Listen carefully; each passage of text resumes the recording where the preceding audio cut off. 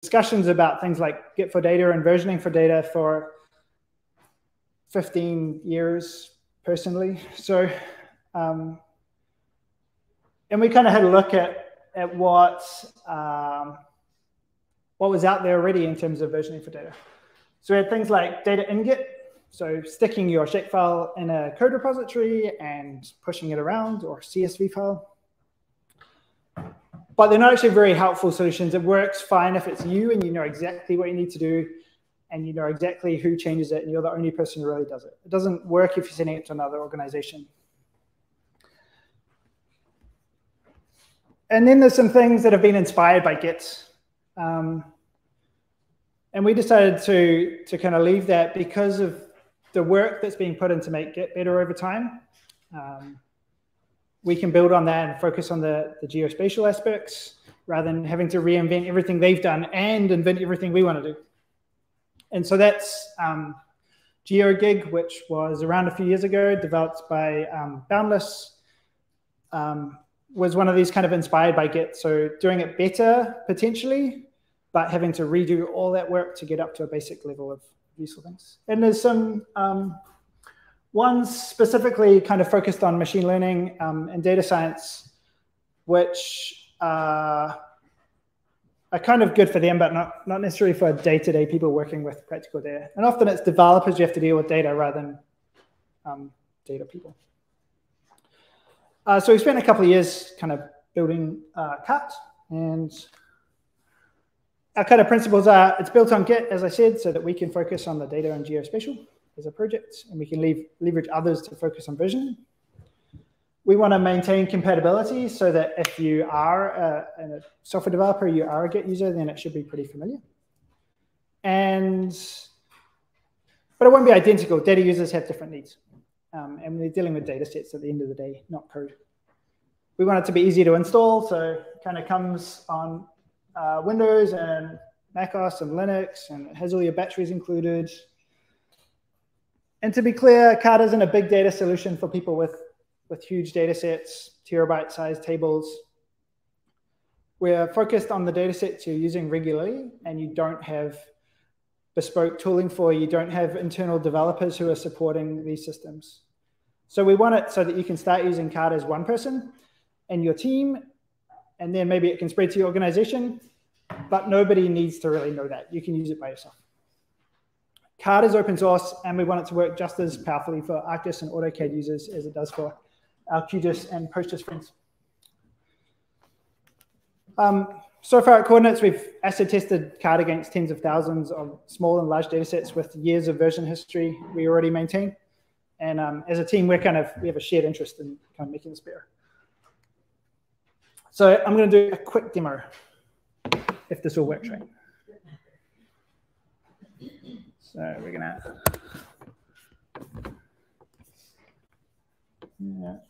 over here. Yeah, this is going to be exciting. I might need a chair. And I might need to do one more thing, which is turn back on.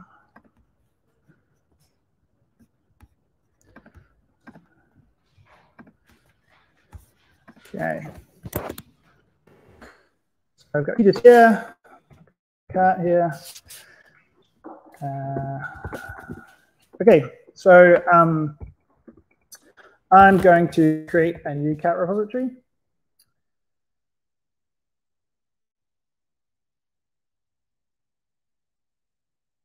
And if I go into my Kart repository,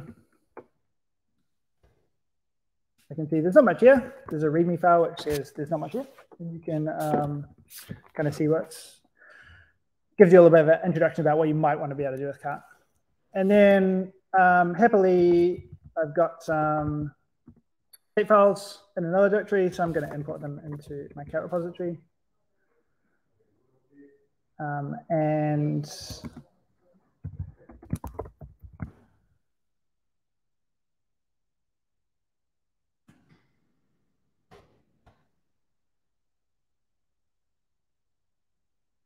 the message importing. And so Kart trucked away. And now I have a geo package file. I'm going to make this a bit bigger. Sorry. So I've got a geo package file there. And if I run a normal tool, I can see that I've got 3 layers that have been imported into my geo package. And I'll talk a little bit about what the geo package means in a second, but we can go to QGIS. And it's just a geo package. So and we're going vector layer.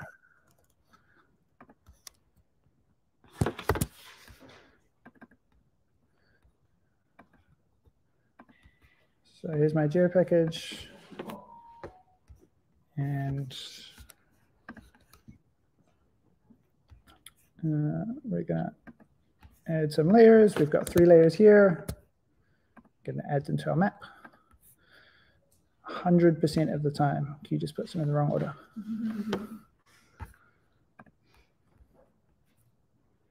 Just going to change the style slightly so you might actually be able to see something. There we go. Okay, so we have our layers in here. And we're in QGIS, we can do edits. So I'm going to find a road, and I am going to select a feature. It's that one. I think I'm going to bring up the attribute table. And these are my edited ones. And I'm going to say we're going to change this lane count on this road to 2. Don't do that. And we're going to, sorry, here we go. I'm going to save our changes, and it's just saved it into our geo package. And if we go back and we can do Kart status, and it shows that I've made 1 change to my road center lines. I can do a diff, and so I can see what the difference is. I've changed 1 of the attributes, and I can get different formats. I can get it as GeoJSON as well. And you can compare the old version and the new version. So you can start building this into systems and workflows if that's your thing. And I committed it, I saved it, and I can see, maybe it's a bit bigger again, that the change I just made here builds on top of our initial import. And so that's kind of, that's the really easy initial thing. I can create some changes. You can see that it's got who changed it and when it was changed, and it's got my message, and I can see what's there, and I can jump back and forth through time as well. So it's not the window I wanted. Where's it go? Yeah. And so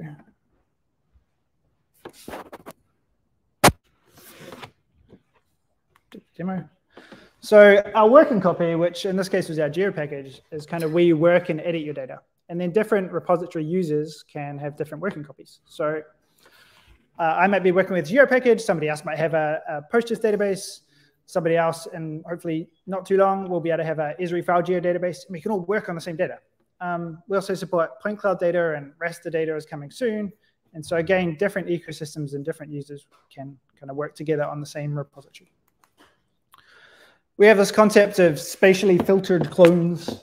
And this sounds really complicated, but what it actually means is if I have a nationwide data set, but I'm working only in this area of like Calvin Grove Park, then I can just pull down the data that's relevant to that, and I can work on it and version it and do everything else without having to carry around the whole country, because it's not actually very interesting to me. But I'm still linked to that, the data it came from. So it's not like I've copied it and cropped this bit out and forever onwards they shall be different. They're still part of the larger data set. So for vectors and tables, we've kind of gotten the 0 to 100 gig size, and that works kind of okay. We have things that we support different types of columns and fields. We support coordinate systems. You can change what you're modeling in your data, so you can add new fields or remove them or update them. We can import from the various systems, and including all the usual suspects. And one of the funky features is you could, if you're, say, your data supplier sent you a new shapefile every month, you could just import that into your Kart repository over and over again, and we'd figure out the differences and track those changes over time.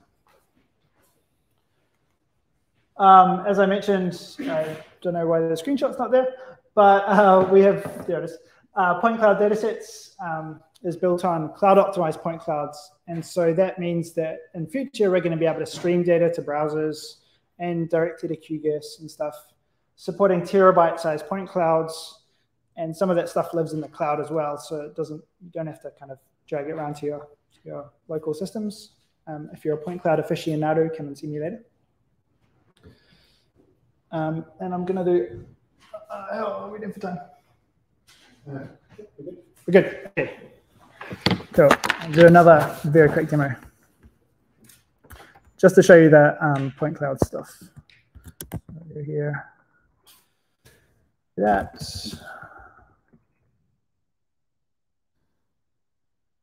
So what I'm going to do here is clone a repository that, in this case, it happens to be on my computer because I don't trust the internet, but imagine it's far, far away. And I'm going to put in basically an extent that says that this is the only area that I care about. And that was really, really fast. No, it wasn't. It works. What's going to happen?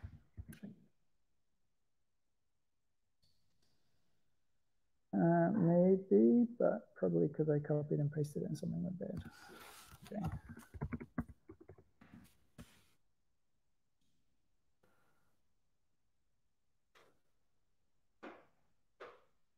Yeah.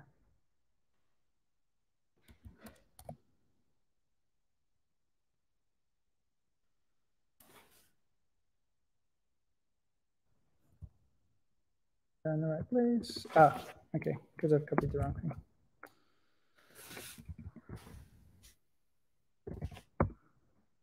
Okay, so it did some magic things, but the cool part is this is like about an 18 gig point cloud data set with thousands of tiles, and it's about this fault line in Mexico. But I've said basically I only want a little area of it, and so I can go into my Agua Blanca, and I can see that, in fact, it's found that Kart figured out that I only need 3 of those point cloud tiles to match my area, and those are the ones it's gone and got. But it's still part of the larger data set. And now, because I'm not trying to load 3,000 tiles into QGIS's 3D point cloud view, which, as Tom mentioned, is a terrible idea, you could maybe work with just the ones you're interested in and save yourself a lot of hassle. Okay, so let's go back to there. Where's it going?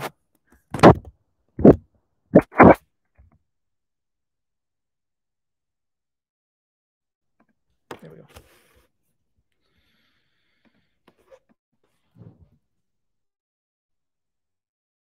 And so our kind of roadmap files, come on.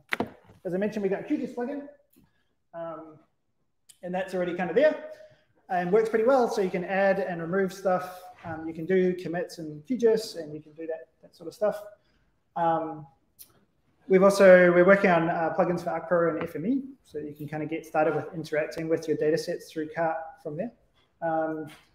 We have file geodatabases as the working copy, so you can collaborate with your Esri friends. Raster and grid data is coming. A Kart repository is a Git repository, so there's nothing stopping you from pushing it to GitHub or a network drive that you use for Git already, or a SSH server or anything. So, but we're going to release, I guess, some more tools and mostly documentation about how to kind of optimize it for larger data sets. For small ones, it's good to go with anything you're using. We also want to support files and documents and metadata and styles and licenses and other stuff that kind of comes along with data sets. So the idea is you can bring it all in together and get all the pieces that you need for working with your data in kind of one go. And the other thing is looking at interlinking data. So I have a project, I go and get data from all these people, which might be also my own team and other stuff. And I want to be able to link these repositories together so that I'm not duplicating the data, and they can update theirs, but it forms part of mine without having to kind of divorce it from where it came from. And the other thing that we're working on is extended coordinate system support. And so allowing you to have a working copy that's in a different coordinate system from the actual data that you are kind of given. And so I'll just really quickly show the QGIS plugin. It's kind of cool. And so it's in the plugin store. You can install it from there. Success. And that will actually install Kart for you as well. So yeah. And we can create new repositories, we can clone repositories. And so in this case, I'm going to add the one that we just created before. And I can do things like show the different logs. I can review, show changes introduced by each commit. So I can see that in this case, I changed one of these attributes in one commit. And if there's a geometry change as well, you can also kind of see it using transparency or swipes and stuff. It's pretty cool. Yeah, and that's what I had to talk about. Thank you.